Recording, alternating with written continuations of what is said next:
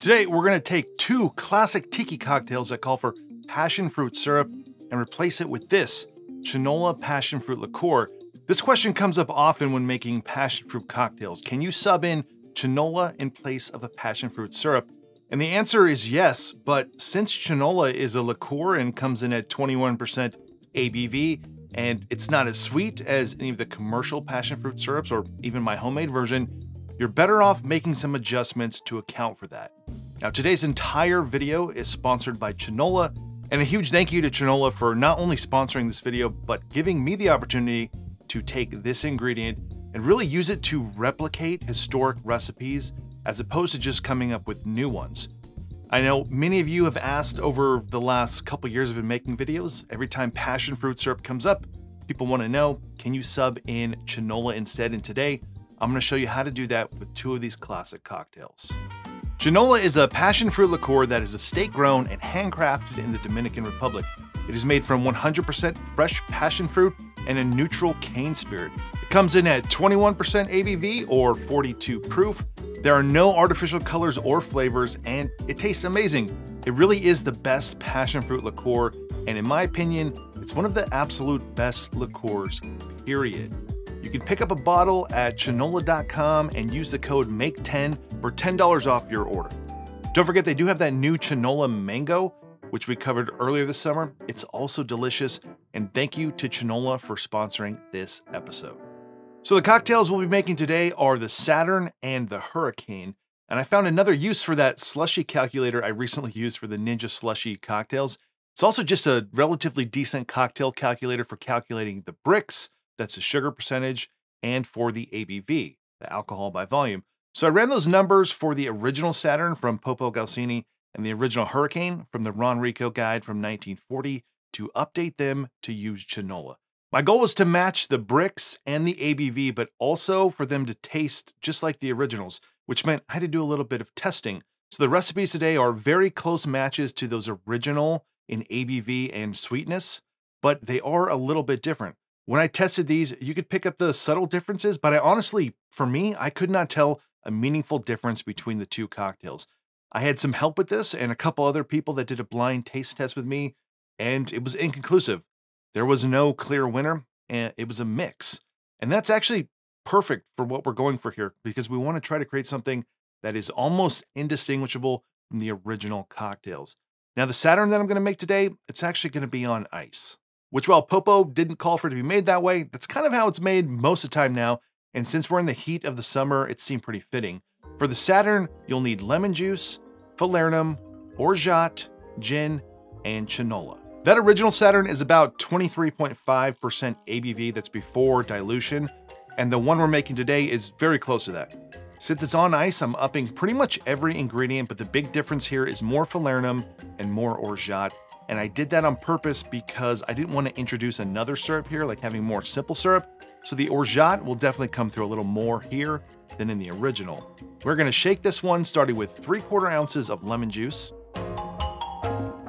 half an ounce of falernum, half an ounce of orgeat, 1 3/4 ounces of gin, and 1 ounce of Chinola Passion Fruit Liqueur.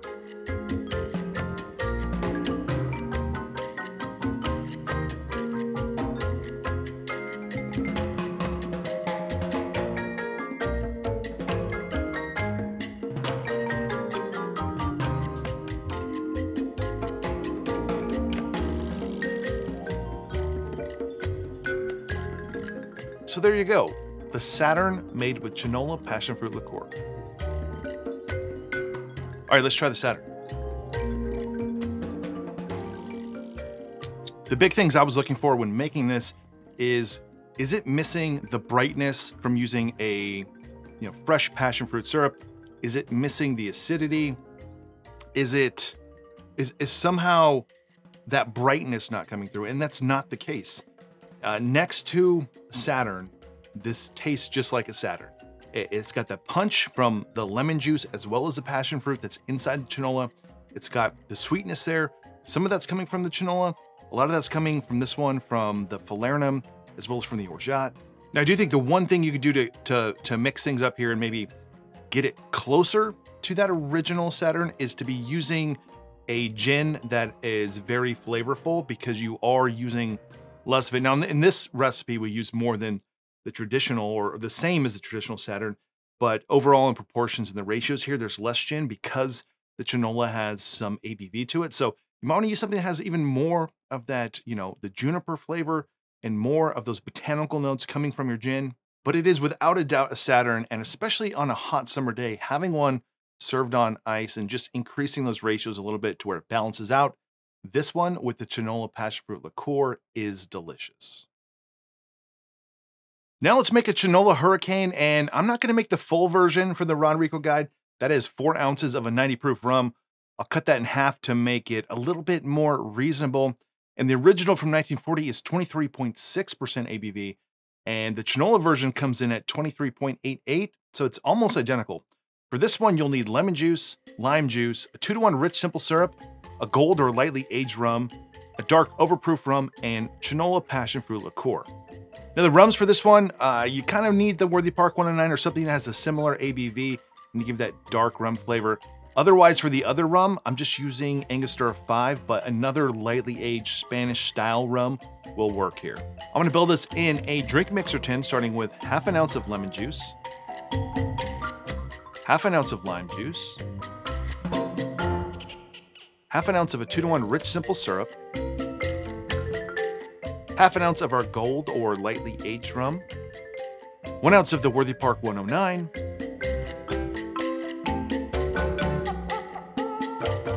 and 1 ounce of Chinola Passion Fruit Liqueur.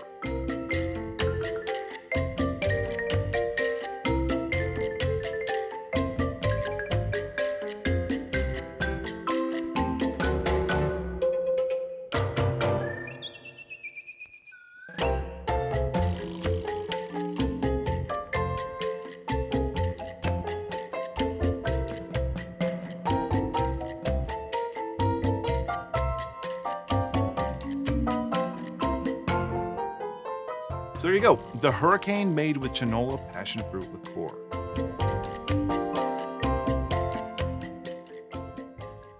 There's 3 things I'm looking for in a Hurricane. I want bold rum flavor, it has that.